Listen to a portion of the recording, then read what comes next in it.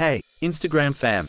Let's dive into the fascinating world of trading, where goods and services aren't exchanged, but stocks of different companies are. In Australia, we do it right in the ASX.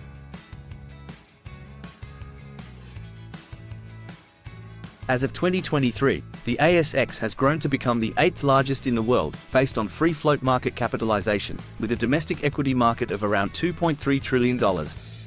Talk about financial muscle. Now, let's explore day trading. It's like a financial rollercoaster where you buy and sell stocks within the same day.